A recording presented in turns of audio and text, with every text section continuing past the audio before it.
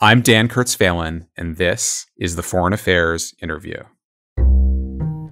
Nuclear war is back on the table, right? In a way that it wasn't since probably the end of the Cold War. That should be disciplining around who our political leaders are. And we need to think about existential risk when we elect these people. The stakes of a second Trump term are very clear to Ben Rhodes, who served for 8 years as one of Barack Obama's closest advisors on national security. Trump's blend of strongman nationalism and isolationism could create a permission structure for aggression, Rhodes writes in a new piece for Foreign Affairs. But being clear about the threat posed by Trump does not mean avoiding criticism of Biden's foreign policy. If Biden does win a second term, Rhodes argues, he should set out a new strategy, one that takes the world as it is, not as Washington wishes it would be.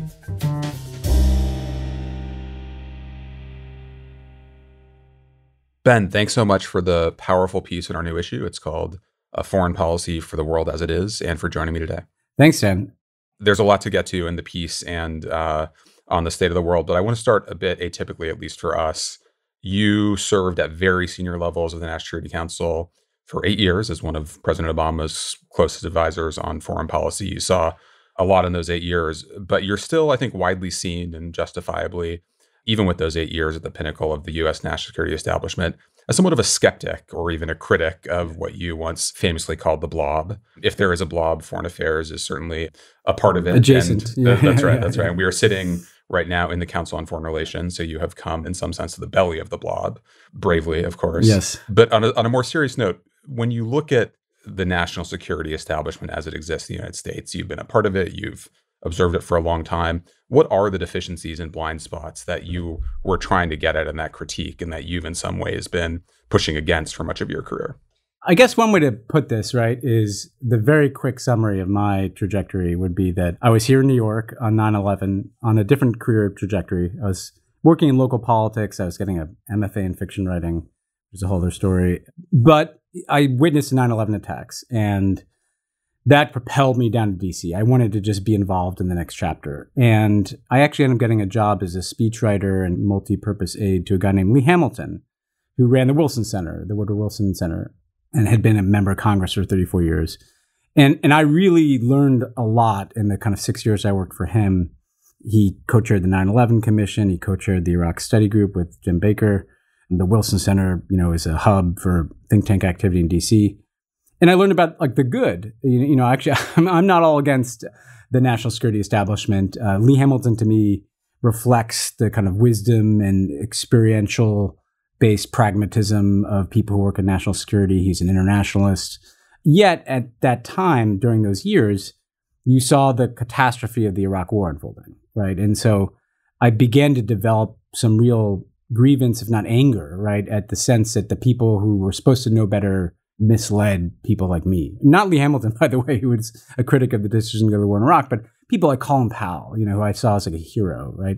And I say that because what got me into politics was that sense that the politics of this all had gone wrong, that we sat in think tanks and wrote papers and the politicians like George Bush ignored them, And so I went to work for Obama at the beginning of 2007 precisely because he was kind of an insurgent challenger to the thinking that had gotten us into Iraq. And you're right that I sat at the heart of this whole enterprise for 8 years in the White House.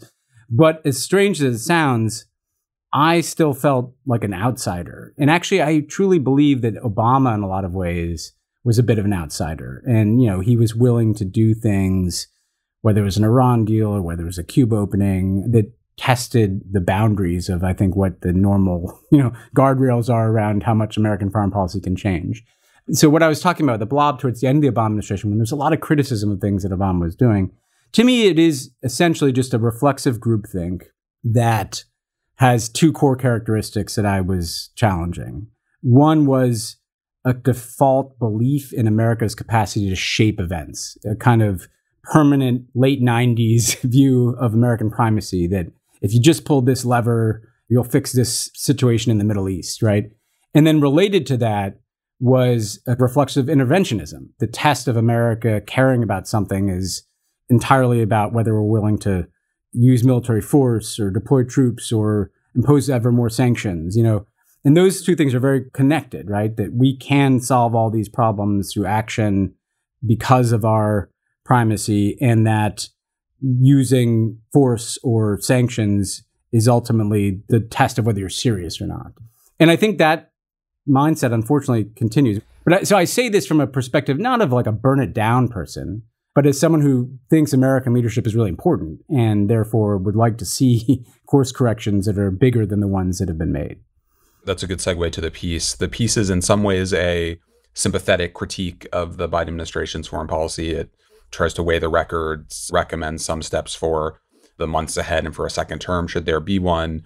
Let's start with what you see Biden doing right. You write in the piece, and I'm quoting you here, that navigating the rough currents of the world, the Biden administration has often seemed to embody the contradictions of this dynamic, with one foot in the past, yearning nostalgically for American primacy, and one foot in the future, adjusting to the emerging world as it is.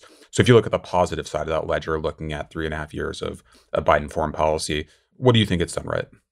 Yeah, I mean, and I think I kind of arrived, Dan, with your help. I mean, you were really good in nudging in this direction or testing this assumption. But I arrived at that vision of 2 feet walking in different directions, essentially. And the one that I wanted to praise and actually lay out for people, because I actually think sometimes it's hard to kind of pierce the noise of the politics of foreign policy, is when they have adjusted to and absorbed the changed reality, right? And so the examples I'd give of this, for instance, are, I think they understood coming in that, particularly after Trump, and also the kind of longer term trajectory of geopolitics, that they weren't going to be able to dominate these big multilateral institutions, and they weren't going to be able to kind of muscle major initiatives through. What they needed to do is kind of rebuild the different islands of American alliances, right? And so a lot of focus on making the transatlantic institutions relevant again, that they were doing before Ukraine. But I think that work that they did on NATO and on key European relationships paid off when they needed to rally everybody around the invasion of Ukraine.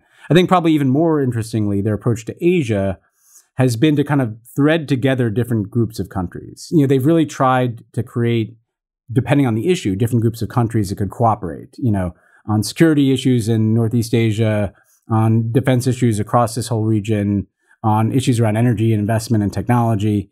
And then importantly, on technology, they have, I think, a more coherent competitive approach to China, which is they're prioritizing things. Trump kind of threw the book at China with a bunch of tariffs. Biden's kept some of that in place, but he's also focused more kind of relentlessly on kind of high-tech sector issues, using a combination of export controls and investment restrictions to try to create a bit of a lead for American artificial intelligence. And so there's a method to the trade war and regime of export controls. That's an administration kind of looking out into the future and seeing where do we want a comparative advantage. And the last thing I'd say is that I think what they've done well, and Jake Sullivan is a friend of both of ours, done a lot of work with Brian Deese, who is on the National Economic Council too, and thinking about how does domestic policy interact with foreign policy. And I think the CHIPS Act and the Inflation Reduction Act, kind of dubiously named Inflation Reduction Act, there's your tech and climate change foreign policy in domestic legislation, because the CHIPS Act kind of works hand in glove with the China policy. We're trying to build advanced manufacturing and semiconductors here in the US. At the same time, they're trying to compete with China.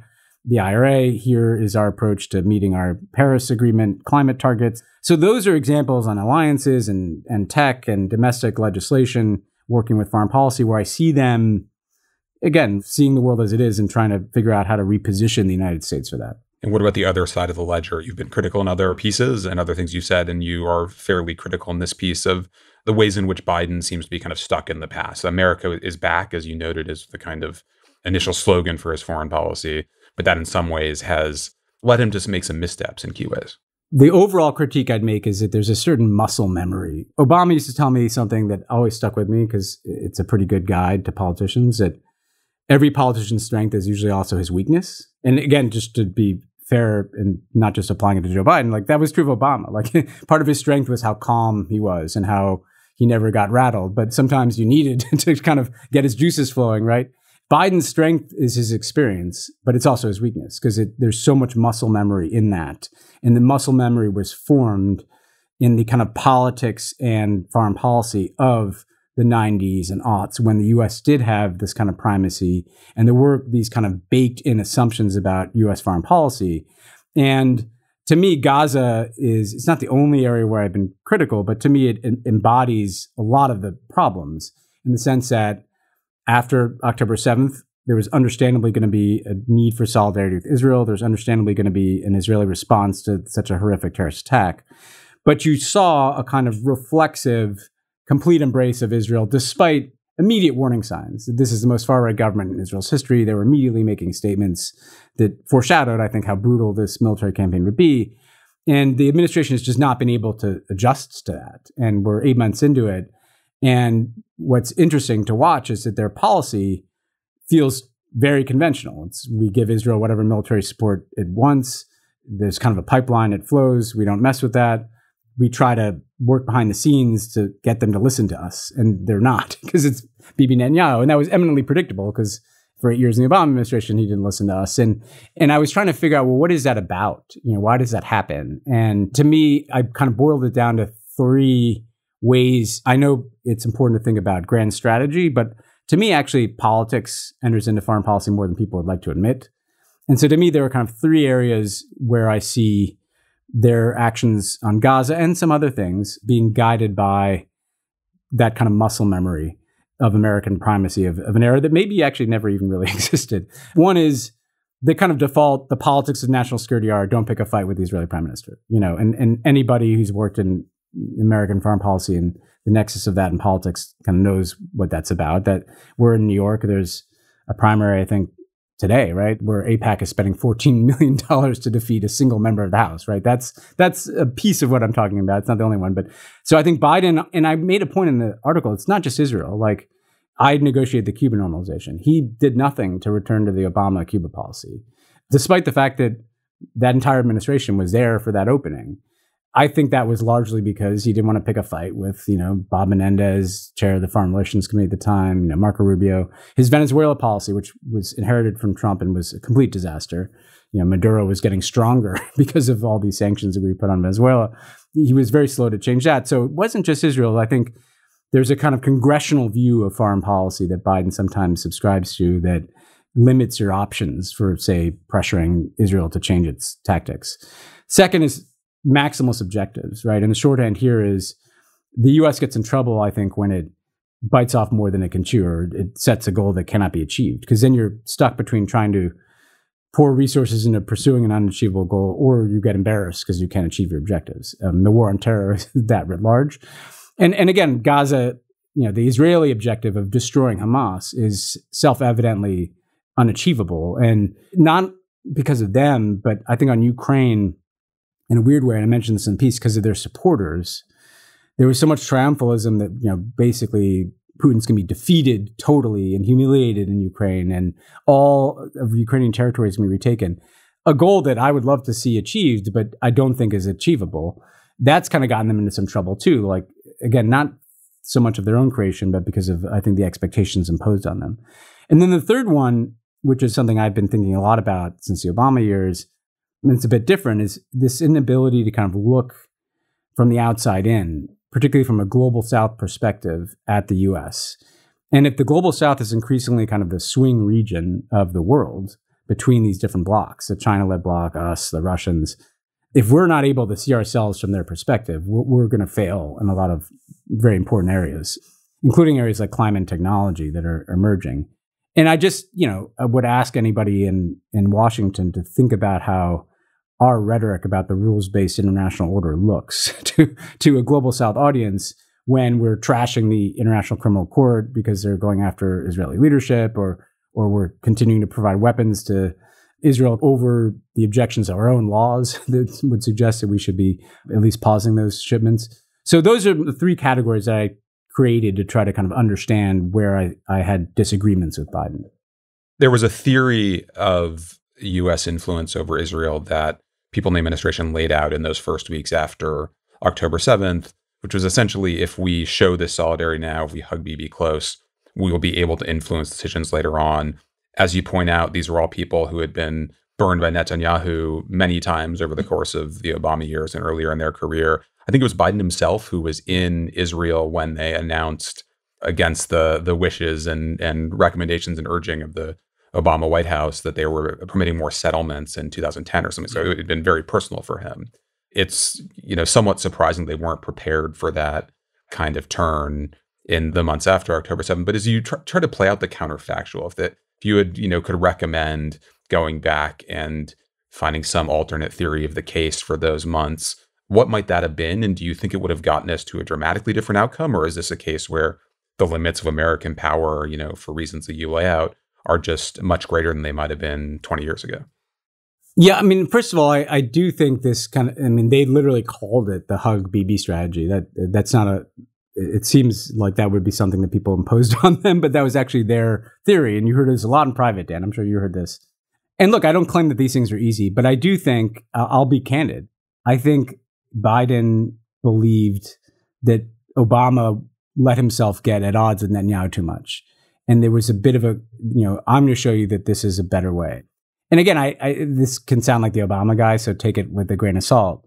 But I do think that oftentimes we can overlearn lessons of previous administrations. We did this, I'm sure, in the Obama years too. And so I think he was almost committed to this theory beyond normal in some ways, because it was like, I kind of thought we got too at odds with the Israelis. That's not how you deal with them. I know how to deal with them. You get further with them by embracing them, by being critical. Clearly that has not worked, because I think part of what is missing is an accounting for just how extreme Netanyahu and his government have become. When I have friends, as you might imagine, they're like, Ben, why are you so critical of Israel? I'm always like, I just make them, I understand your concerns about some things I say, but I need you to reckon with this government, with Ben-Gvir and Smotrich basically having a veto over anything the government does, right? Because if you think of it that way and not as kind of the Israeli government we would like to see, I mean, a lot of American policy is designed kind of with an ideal Israeli government in mind, and that's just not who's running things. Now, I do think things would be different. I truly believe that if the U.S. had signaled much earlier, and look, I probably would have signaled even earlier than some people would want, that things like military assistance were conditional on the conduct of the Israeli military operation, that the U.S. would be willing to vote with the UN Security Council on behalf of a ceasefire, the various tools like that you could use. I think that if the U.S. had kind of gotten there, let's say by the end of the calendar year, when it was already apparent the scale of destruction in Gaza, and also, frankly, already apparent that there was not a theory behind the military operation. I mean, Bibi still can't articulate what Gaza is going to look like in 3 months, 6 months, or a year, that I think it would have been very difficult, if not impossible, for the Israeli government to continue at the scale that it was at. And so I don't know that it would have led to, certainly wouldn't have led to peace between Israelis and Palestinians, but I think it would have mitigated the kind of extremes of this military operation and probably hastened its end, by this spring, and that's a guess. So I don't presume that this is easy, but I will say that what Bibi thrives upon is the sense that there's an open spigot from the Americans, and that I can do anything, including fighting with the American president, while maintaining that open spigot.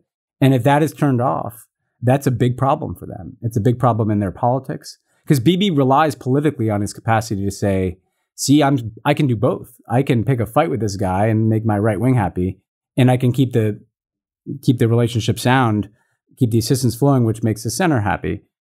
I would say that the lesson I learned from the Obama years was different than hugging Bibi. It was that when you are going to differ with Bibi, you have to go all the way. And that's what we did on the Iran deal, And look, obviously Donald Trump got elected, and so that ended up hitting that buzzsaw. So that's always looming.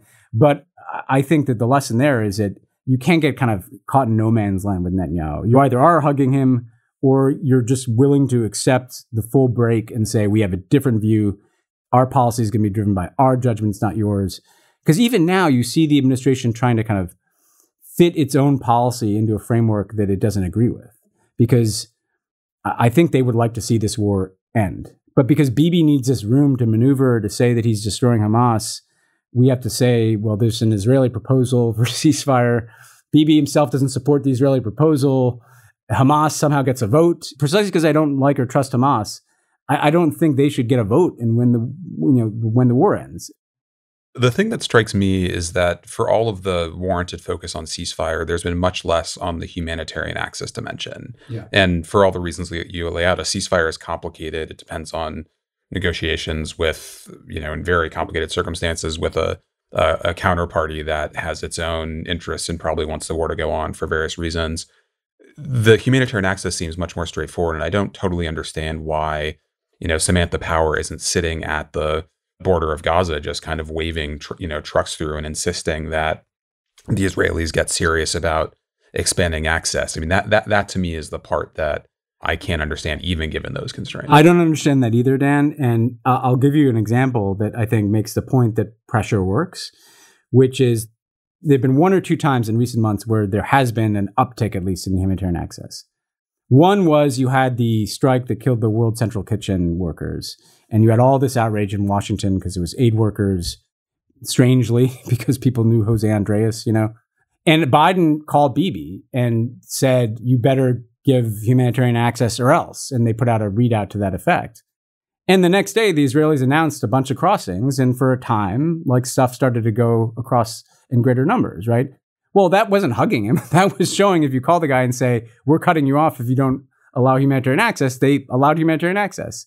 I think there was also a bit of an uptick around, frankly, the ICC and the ICJ week, because I do think the Israelis can say they don't care, but they do care that the two kind of highest courts in the world are looking at a war crime that is expressly starvation used as a weapon of war. And so you're right. I think instead, and this is another microcosm of, I think, instead of trying to fix the humanitarian access issue where it matters, which is at border crossings, trucks getting in, they tried to build this pier, right? Which it's kind of in miniature why this policy is. Why build a several $100 million pier and some complicated logistics operation to kind of suit the Israeli government's desire to have all these restrictions when you could just roll a bunch of trucks across the border for a fraction of the cost and get more aid in anyway, So I do think if the objective is on saving lives, averting famine, avoiding the war crime of starvation as a weapon of war, you would expect to see a lot more focus diplomatically and politically on those crossings. We'll be back after a short break. Foreign Affairs magazine invites you to join our editors as they talk to influential thinkers and policymakers about the forces shaping the world. The Foreign Affairs Interview, a bi-weekly podcast, gives you a chance to hear directly from our authors as they explain the history behind today's geopolitics and how current events could shape our future. Search for The Foreign Affairs Interview or click the link to follow and listen.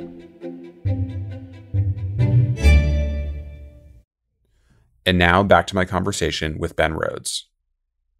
The theory behind the Iran deal, or one of the theories behind the Iran deal, is that it could precipitate a real shift in regional order in the Middle East, that you would have, instead of Iran as this kind of force of chaos, Iran that was much more, had better relations with its neighbors, was less of a threat to Israel, was less of a threat to the United States. You can certainly blame the Trump administration for withdrawing from JCPOA and ending limits on Iran's nuclear activity. But the reality we're in today just seems so far from the hopes of that moment in 2015 when the Iran deal was completed. We're dealing with a very different reality. When you look at the stepping back from just Israel and look at that regional picture, do you see any path forward, given where we are with Iran, given the focus on Saudi normalization, which seems to be the kind of thrust of both Biden and Trump regional policy right now?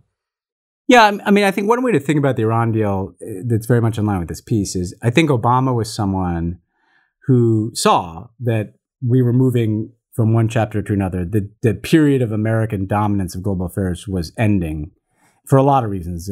That's an entire other podcast.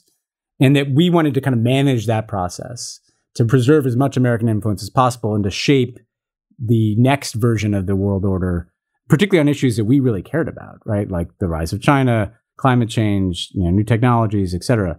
And so it was less about the Iran deal being a totally new order as it was like, we're going to kind of start trying to close some accounts here. What could derail us from actually doing the things we want in the world? Well, if Iran gets a nuclear weapon or if there's a war with Iran, that upends our capacity to do other things. And it could be catastrophic for the region. So let's try to close this account. And then, yes, hopefully that can evolve into a more stable regional dynamic. If you remove the most destabilizing factor, a potential Iranian nuclear weapon, it creates some space for negotiation, not just between us and the countries in the Middle East, but amongst each other. We would have supported, as the Biden administration did, say, the Saudi-Iran rapprochement. And I will add, by the way, Cuba was the same thing. It was not just the benefit of the Cuba deal wasn't just that now things can improve for the people of Cuba.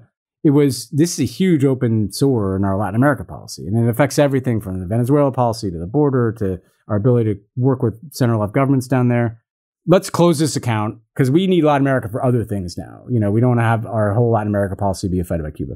I make that point because it wasn't that these were idealized outcomes. They were like, why are these taking up so much of our time when they're not working? These approaches, these sanctions approaches, these kind of endless conflicts that I think are rooted in, you want to talk about blob, the psychology of Iran and Cuba. Like any country that embarrasses the United States, it's like we have a vendetta against that country for the rest of time. There's an incredibly outsized amount of time that has been spent on Cuba and Iran since 1959, 1979, that I think says something interesting about the psychology of the blob. But put that aside, I think right now, I do believe we are on the precipice of this whole thing being on fire, right? You've got Gaza. We're constantly trying to avoid the escalation with Hezbollah and Israel. You've got a naval battle in the Red Sea with the Houthis. You've got the Iranians really further along in the nuclear program. People don't talk about this, and they've ever been before. And so, like a week or two away from breakout. If that had happened, by the way, in the Obama years, people would have been losing their mind. But that seems less dramatic than what the war in Gaza, the war in Ukraine. So in that context, I think just an Abraham Accords-ish foreign policy is not going to work. You can't just make peace with people who are already your friends, which is, that's what's so strange to me. And I've been a pretty lonely critic of the Abraham Accords, but it's not because I don't support normalization with Israel. It's because if part of what you're trying to do is close some accounts in the Middle East and move on, which I think they want to do, Jake wrote about that in his piece for you last fall, you have to deal with your adversaries too. And so I still think that the best course is beginning that process with the nuclear program with the Iranians. And then if you can essentially freeze things where they are and kind of create some space for diplomacy to try to build some more durable framework around limiting the Iranian nuclear program, and then focus the Abraham Accords less on deals with the Saudis around the future of the Palestinian issue, and probably, candidly, like a U.S. recognition strategy for a Palestinian state that doesn't rely entirely on a negotiation with an Israeli government that's not interested in that. It's going to be messy, but to me, you have to try to limit America's overextension in this region by, sometimes just, and this is, I think, a lesson of the Israeli-Palestinian conflict, sometimes trying and failing is better than not trying at all, because you're at least kind of managing things and you're demilitarizing things. And so I'd like to see us, get off the Abraham Accords alone track and try to bring in issues related to Iran and the Palestinians in that conversation. Do you see this will be the last question on the Middle East, because we are exemplifying the problem of American foreign policy spending too much time in the Middle East here? But the administration still seems to have some sense that it can find a path forward with the Saudis, whether that's a bilateral U.S.-Saudi deal or something that involves the Israelis as well, that could still, if you get a ceasefire, get you towards a two-state solution, kind of turn this into an opportunity for progress, this being the atrocities of October 7th and the war in Gaza. Do you see any prospect of that, or to you, are we going to return to some, slightly worse version of the status quo that existed before October 7th? It feels to me like we're returning to a slightly worse version of the status quo. I will say, one on the Palestinians and then on Saudi, quickly, on the Palestinians, I believe that there needs to be a whole new paradigm in terms of how we think about our engagement with the Palestinians, which is we kind of go to Ramallah, we talk to 87-year-old Mahmoud Abbas, and then try to get these Arab states to fund the Palestinian Authority. And the Arab states, by the way, understandably, are a bit tired of that because, some of that money just disappears and these people don't appear to have any credibility. I think the U.S. needs to engage the Palestinian people. There is capable leadership there. There's capable leadership in the Palestinian Authority. There's capable leadership in Palestinian civil society, and actually get involved. The resources exist, right? There's trillions of dollars in the Arab world, right? We need to help find the right people to build an alternative leadership to the PA or Hamas, And I actually think that's a project where you really enlist the Arab states in design, not just in paying for it. And they may not want to do that, but I mean, that's where you got to stay on top of it, this issue. And it's in their interest to have an alternative to a sclerotic PA or to Hamas. I think with Saudi, they've really been focused on the China dimension. I think that they have been scared by the Saudis and the Emiratis, who play the field. And this might be a good transition to non-Middle East, that these guys are going to take their money and they're going to drift into the China orbit, and they're joining the BRICS, and the Saudis are doing some transactions in RMB, and they might buy Chinese artificial intelligence. I think that's what they're really focused on. And, I'm not sure the deal is the best way to resolve that, because I don't necessarily trust if the Saudis say we'll use dollar for transactions for 30 years. There's nothing enforcing that, But I do get I have to acknowledge that that's a understandable and worthy goal. But I think it's like Turkey, right? These Gulf states are now not just Middle East powers; they're global powers, medium powers, and there I do think there's utility in separating out the issues instead of trying to shove everything into one normalization with Israel. What does your China RMB oil transactions have to do with the Palestinians? We're trying to shove too much into one deal, I think. Let's take the opportunity for that transition to talking about China, which, in some ways exemplifies a lot of the kind of pathologies that you were describing earlier when it comes to the way that the national security establishment approaches any problem. On the other hand, even in the Obama years, there was quite a change on views of China over the 8 years of Obama's time in power. Part of that was kind of failures of some of the initial ambitions when it came to cooperation with China. And I was there as a very junior State Department official at the first strategic and economic dialogue, which, was supposed to be this example of how the U.S. and China could come together to manage global issues and cooperate on global issues. By the time you left and Xi Jinping had been in power for a few years at that point, and we had a kind of, somewhat of a sense, not as clear as we do now, but somewhat of a sense of his ambitions and his views of governance in China. Policy had shifted quite a bit. It's now become the governing logic of our entire, kind of sense of the world and the kind of strategic picture broadly. Do you share that view that China should be at the center of the way we think about global challenges today, or is that kind of going too far, overcorrecting too much? I think it's overcorrecting too much. And my own views on this have changed. And I think we have to intake new information. I remember Obama met with Xi Jinping after the Trump election. It was the last meeting they had. And he said to him, he's like, look, even if Trump had not won, the person after me was going to pivot into a harsher direction. And the biggest change in those 8 years was Xi Jinping. We just had a different kind of Chinese leader who was much more assertive and much more willing to push boundaries and was backsliding on, things that we would have liked to see the Chinese leadership do in their economy. I will say, because I'm going to come back to this point, we also did some good stuff with him. The Paris Climate Accord was basically started as a bilateral climate agreement between the U.S. and China. I do believe they were sticking to their cyber agreement that we'd reached towards the end of the Obama administration. But I acknowledge that there had not been a reckoning with the fact that the CCP was far from moderating, was becoming more and more aggressive, if not extreme. Now, where are we today? I want to credit Foreign Affairs. You guys had a really good issue. It was really interesting to kind of read all of these different perspectives and then also kind of challenge my own assumptions. And I work a lot on issues that interface with China. And I think we're due for a correction to the overcorrection, because here's how I'd put it. I don't think China should be the focus. I think issues that we care about should be the focus. And on some of those issues, we may have differences with China, but the objective should be driven by what we're trying to achieve, not by what we're trying to do vis-a-vis China alone. I'll give a couple of examples. On artificial intelligence, I've been supportive of, and I write in my piece in support of, this effort to kind of give U.S. companies a lead, to kind of restrain Chinese AI while we're figuring out what this technology can do. Because part of it is this is new terrain and we want to be first movers, in part because we have to understand the nature of AI and what it can do. That said, as I look at the technology, Dan, I don't know if you follow this, the Chinese are beginning to figure out how to get by in a world of our export controls. They're producing AI models on less computing power. They're developing their own chips. They're going to get there anyway. So my point is, the goal isn't we permanently beat China on AI. The goal is to make the best uses of AI while mitigating the harms of AI.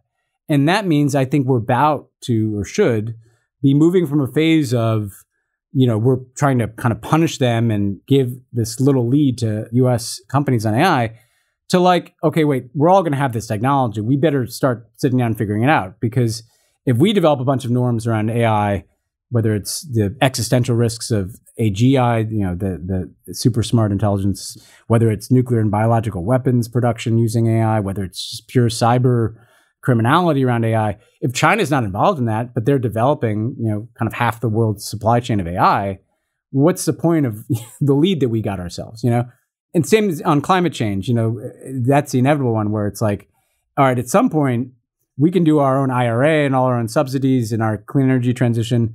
But if basically the next 20 years is some kind of geopolitical fight over critical minerals so that, who can build batteries and solar panels, that's not a very efficient way of trying to save the planet, And so the objective has to shift a bit. I think the objective became like beat China and everything.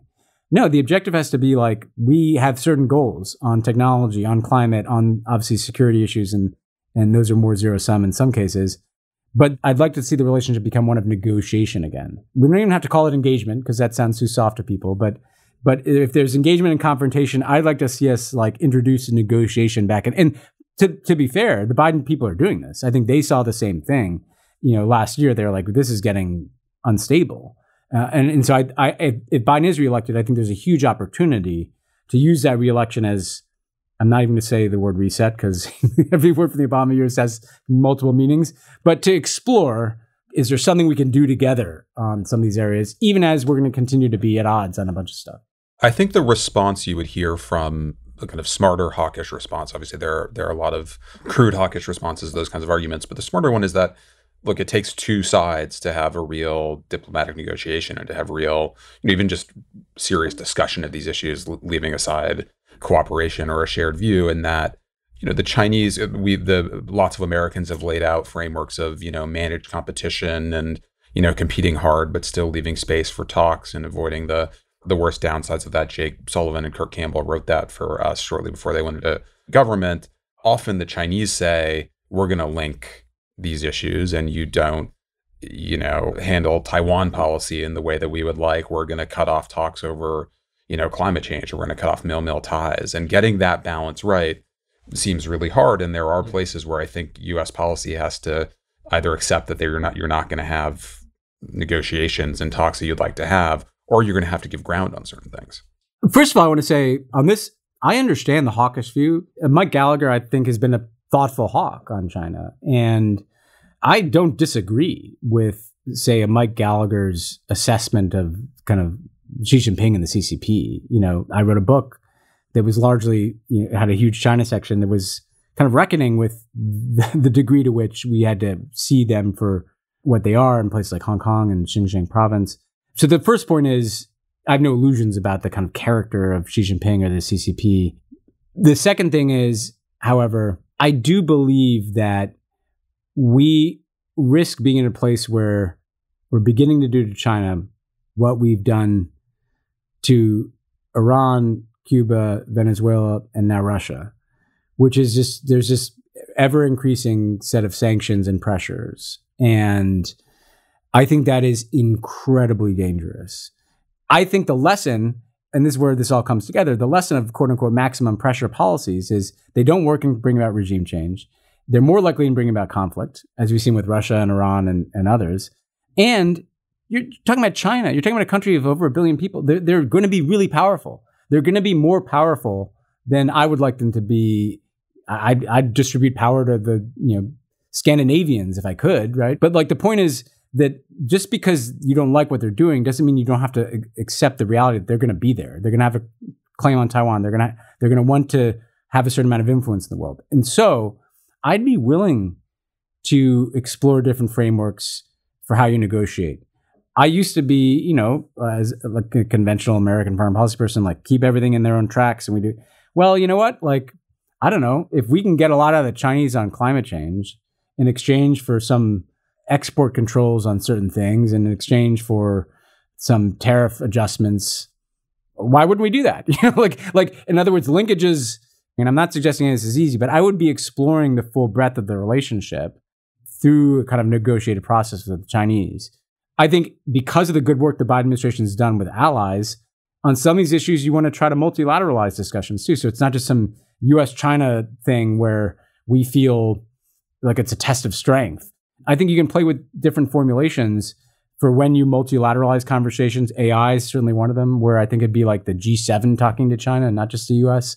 So I think we should be open to new approaches to negotiation, to linkages, to new formulations of countries, because the stakes are so high, and because I look at the current trajectory and I don't see that ending well. It's kind of the main point of my piece is like, all right, we can all go into our corners and build our blocks and do our sanctions. We're 2/3 of the way to the world war, though. It's time to kind of do a bit of a pause, I think.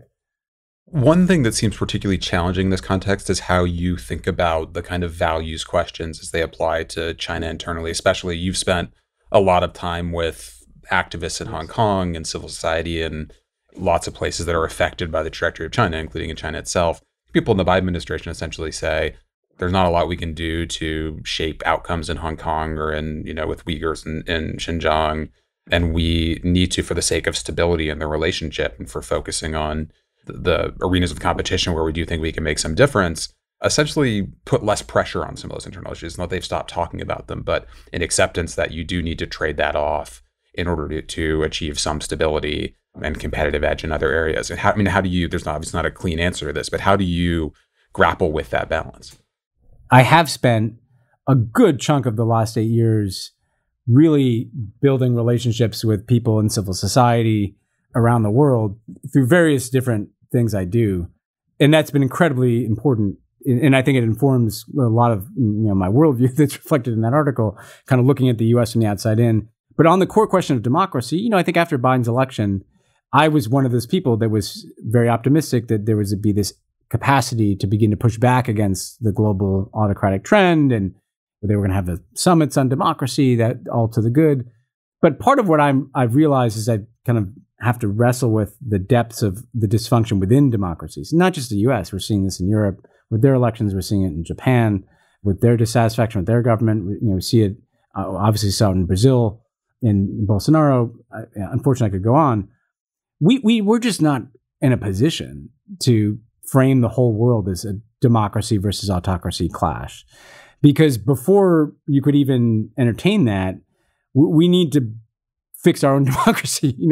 We are in the biggest glass house in the world, and this is not Joe Biden's fault at all. It's Trump and a lot of other things that have happened, where our ability to go around the world and kind of tell India or China or whomever what to do in terms of their internal politics, we just look like gigantic hypocrites. And we also, frankly, I become uncomfortable with a certain kind of democracy commentary that is relentlessly just about U.S. geopolitical adversaries, So I'm not naming any names, and I've been one of them. But if you're only concerned about democracy, is democracy in China, Russia, Venezuela, and Iran, are you really concerned about democracy, So I think first and foremost, we have to see the democracy challenge as internal. And when I say internal, I don't just mean the U.S., I mean the democratic world. We kind of need to detoxify. And that involves a lot of work, by the way. There's policies to that. There's policies around disinformation, around corruption, around how politics functions and how governments function. And then that doesn't mean shut up about other parts of the world. It means having reasonable expectations of what you can achieve. I think the U.S. should speak out about individual cases or civil society issues in other countries. And it should do so in a kind of routinized way. So it's with India, for instance, I think it's almost because we never do it, it's super dramatic if we do. Part of it's got to be every now and then we're going to call this out or this case out. We're going to be a lifeline for people that are on the other side of these things. I'd also like to see the U.S. and other democracies do more to resource independent civil society, independent journalism. And some of that's going to have to be outside of governments too. But so I'm not suggesting walking away from that. I'm suggesting that before we kind of enter some Cold War over values, the one we have to win is at home, and that, frankly, that's the best thing we can do. You'll hear this from activists. And Navalny told me this when I talked to him for the last book, I don't need a bunch of sanctions from you. I need the U.S. to not make democracy look bad. I'm struck that as, you have a president who talks about democracy versus autocracy in very grand terms and loves to give speeches about the free world. And you saw this in kind of aftermath of Russia's invasion of Ukraine, perhaps this was kind of muscle memory for Biden and going back to these kind of grand speeches about democracy. In fact, much of what we're doing shows a much more kind of cold-blooded approach. India which is a very important kind of geostrategic partner when it comes to the competition with China. Wasn't that in the previous administrations, there was lots of really harsh criticism of India, but there's certainly been less under this administration than before. We're negotiating what may be a true security commitment with a Saudi government that Biden called a pariah, or he said he would make it a pariah during the campaign. So in some ways, things seem to be going the other direction. Rather, in a world of blocks and geopolitical tensions, we're not seeing lots of careful focus on this, but in fact, an acceptance that we need to forego some of this rhetoric, just given the nature of competition. Yeah, but I think it's also kind of, what is the point of the rhetoric? What are you trying to achieve? And the Normandy ceremony just happened. There was a lot of, as someone who was in the White House, I can see the spin when it shows up and there was a lot of like, he's going to echo Reagan, which was exactly what you're talking about. It's like the apex of the free world, right? Ronald Reagan at Normandy. And yet, if you dig into Ronald Reagan, right, I was been doing some reading for this project I'm working on now, and it was a great speech Reagan gave where he talked about freedom. And the three examples he used where the U.S. was standing for freedom, one of them was Angola, where we were supporting a right-wing dictator basically fighting communists. One was the Mujahideen, basically the Taliban in Afghanistan, fighting against the communists. And another one was a Latin, I can't even remember which Latin American country where it was like a right wing. That wasn't like the value of freedom. It was what I was saying is geopolitical competition where the values argument suited us. I think there's a more interesting model that I've also been reading about a lot, which is Kennedy, where Kennedy came in with all the rhetoric, right? He wrote the greatest hits. He's the Rolling Stones of values rhetoric for American president.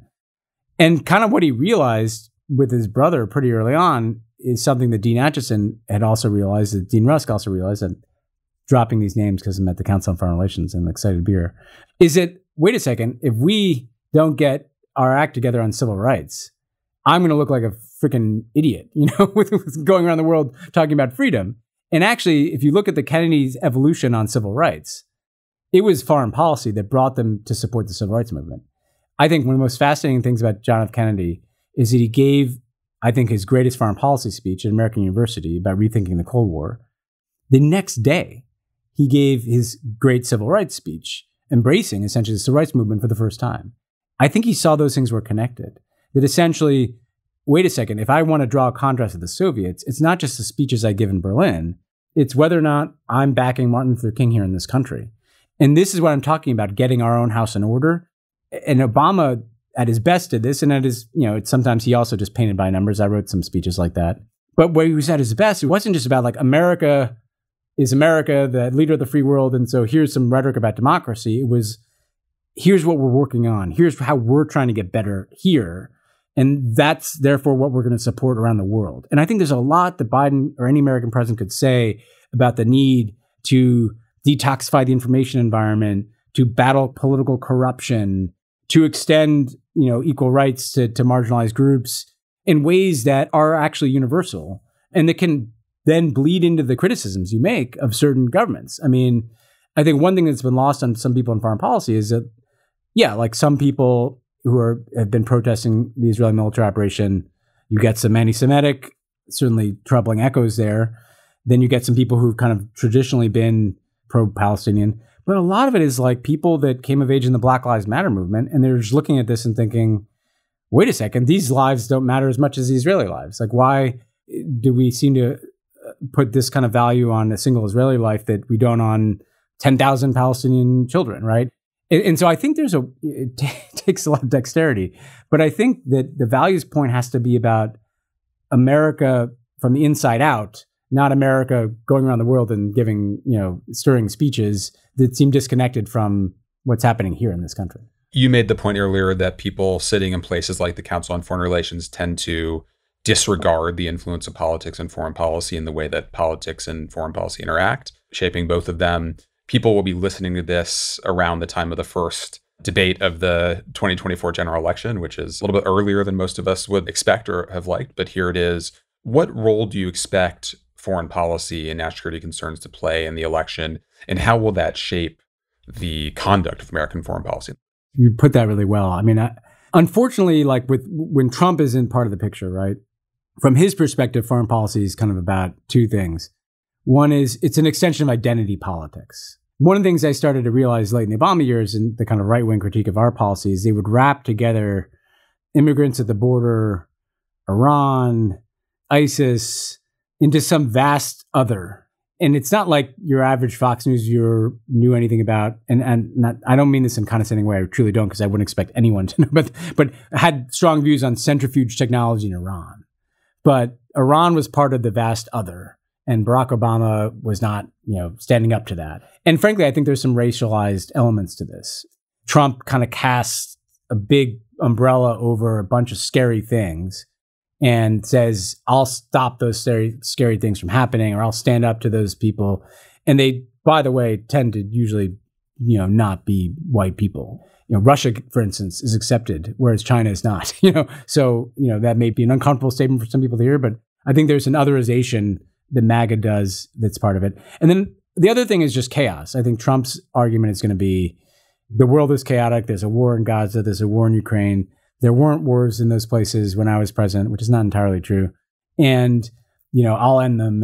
And so it's harder for Biden to defend a messy world than it is for Trump to just describe how messy that world is and to assert that he will be able to deal with it. That's Trump's strength. I think Biden's strength is this sense that, I think Americans do care. And I've seen this in polling. They don't like the throwing Ukraine under the bus. I think that's why the Republicans folded on that supplemental. They don't like Putin. So there is the democracy, connecting the democracy message at home, why Trump's scared home, to his kind of weird affinity for Putin and dictators. I think that's going to be, Biden's message, essentially, that I stand for the things that Americans stand for, and we need to stand for those things because it's important. I think Biden will actually get in trouble if he starts trying to defend all pieces of his record, because that's not what these debates have been about. I mean, Obama made this same mistake in his first debate in 2012. You're president, you're very defensive about things. And so you have to make big values propositions about, here's what I stand for and here's where I'm trying to go. And that's the contrast I think he needs to make with Trump. The last thing I'd say is that, and I try to introduce this in the article, is that the stakes really are high. We say this every election, but there are 2 active large-scale wars on fault lines that are World War I and World War II fault lines. There's a lot of autocrats out there that are getting more aggressive. And so in just an intangible sense, when Trump was elected in 2016, the stakes frankly didn't feel that high, relative to where they are now in terms of the international situation. There's an ISIS campaign ongoing. That's not quite as complicated as what we're talking about now. And so I do think people at least might be able to take a moment and realize, wait a second, do we really want to send this guy into that hornet's nest? You watched for 4 years of Trump being in power, his administration undo so many of the initiatives that you and your colleagues had spent, countless hours on, and that seemed to really be kind of coming together to mark a transformation of American foreign policy. You mentioned, most of these Paris climate accords, the Cuban-Iran deals, lots of other things that we could dig into. Are there things that you wish you had done to Trump-proof some of those looking back? And is there anything you'd recommend the Biden administration do to prepare for the possibility that Trump will be back in power in several months? Yes. Paris was the most Trump-proofed, in part because it was the most evolved in terms of the constituencies, right? So U.S. states had their own emissions targets, and the private sector took the message of a global agreement to transition away from fossil fuels. The capital was flowing in that direction, So Trump pulling out of the Paris Agreement, while it slowed a lot of diplomatic progress, it didn't really do anything to upset the trajectory of a clean energy transition. So it was Trump-proof because there are other constituencies that were invested in it. But at the end of the day, on the Iran deal, I've had people say to me, well, you guys made a mistake in not getting that to be a congressionally approved agreement. I don't know. I don't think that was possible. I just don't think it was a Republican House of Representatives. Does anybody think there was any Iran deal that those guys were going to support? Sometimes you kind of got to just deal, with the world as it is. You do what you can do. So I think when they're thinking about Trump-proofing, part of what you can do is just try to over-resource some of your policies to give them a lot of momentum. How many can we get a bunch of pipelines going for Ukraine aid so that at least that's there's a couple of years where that's kind of taken care of, right? I think they've done that on the IRA. One of the reasons they did big spending bills, it's going to be hard for Trump to come in and turn off clean energy spending, even if he said he would, but I don't believe him, because why would he want to turn off semiconductors being built here in the CHIPS Act? So actually, like, spending money is like something that is harder to undo. And I think that's probably why Biden's spent a lot of money. And beyond that, like, you have to accept we should be mature enough as a superpower to not have these swings, you know? And it's almost useful as an accountability measure that not everything is Trump-proof, because this is a ridiculous way of doing business. We didn't do this in the Cold War. I think, you know, maybe it was the Council on Foreign Relations, but like, no, I think people took it seriously enough that there wouldn't have been a Trump in the Cold War. And I actually, I mentioned this in the piece, like, nuclear war is back on the table, right? In a way that it wasn't since probably the end of the Cold War.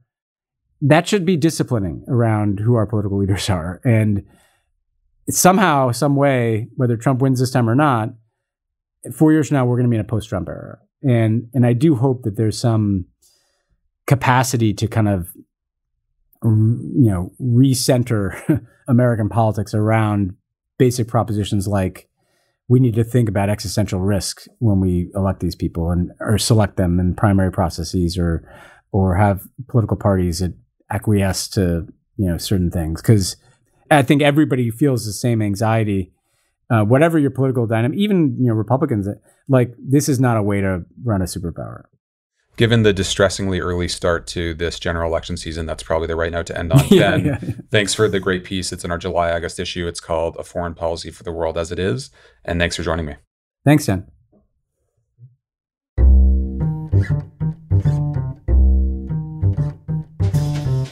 Thank you for listening. You can find the articles that we discussed on today's show at foreignaffairs.com. The Foreign Affairs interview is produced by Kate Brannon, Julia Fleming-Dresser, and Molly McEnany. Special thanks also to Grace Finlayson, Caitlin Joseph, Nora Revenaugh, Asher Ross, Gabrielle Sierra, and Marcus Zachariah. Our theme music was written and performed by Robin Hilton. Make sure you subscribe to the show wherever you listen to podcasts. And if you like what you heard, please take a minute to rate and review it. We release a new show every other Thursday. Thanks again for tuning in.